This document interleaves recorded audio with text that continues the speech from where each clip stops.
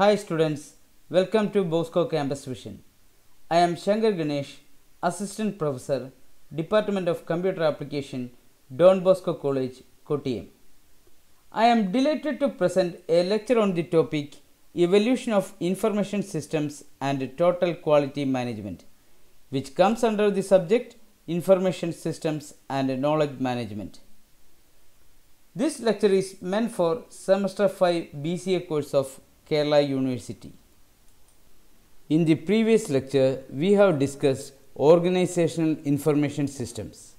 Now let's discuss modern organizational information systems and its classification.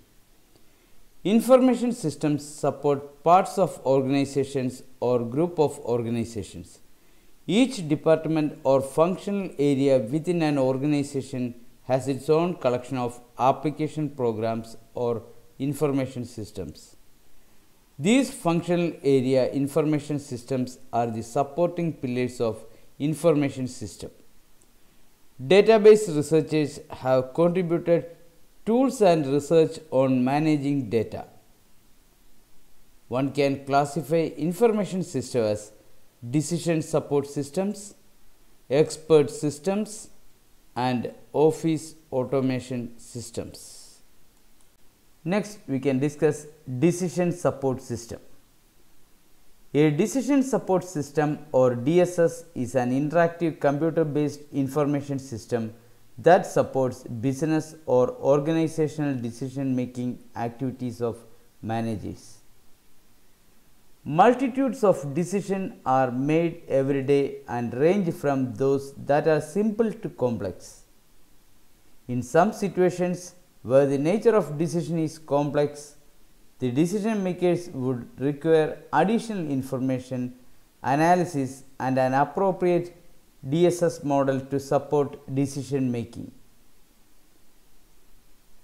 DSS serves the management, operations, and planning levels of an organization and help people make decisions about problems. They are interactive and provide quick response to user queries. It can either be fully computerized or human powered or a combination of both.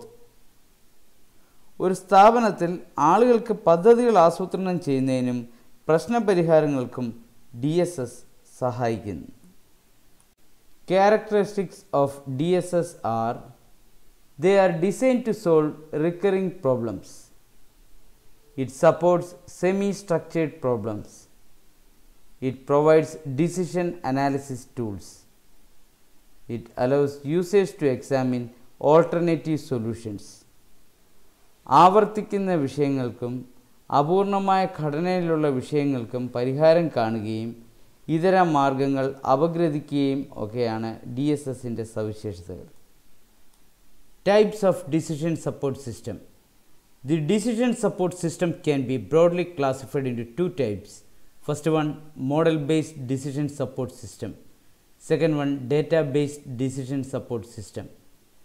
Model-based decision support system are standalone systems, that is, they are not connected with other major corporate information systems.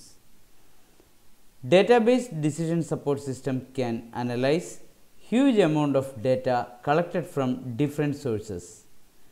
This data collected from different sources is stored in data warehouses. Next is expert systems.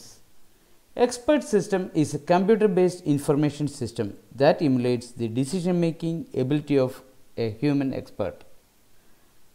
The expert system extends the application of computers from the conventional mathematical computations to the application.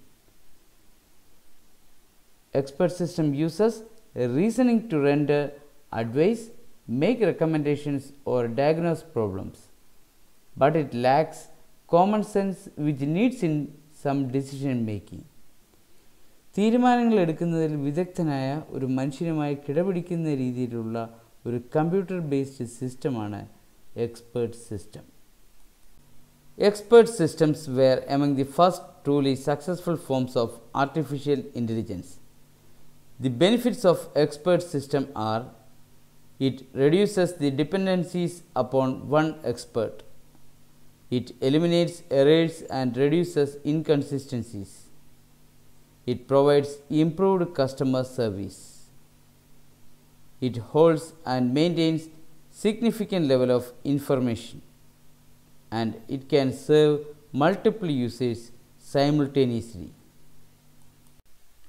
Next, we can discuss office automation system.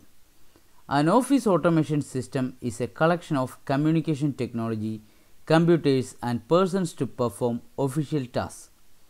It executes office transactions and supports official activities at every organizational level. It is a core group of functionalities consisting of word processing, spreadsheet, presentation, office database, electronic forms, email, backup utility and operating system used to support day-to-day office operations. These activities can be divided into clerical and managerial activities. Clerical activities performed with the help of office automation system include preparing written communication, mailing, scheduling meetings, etc.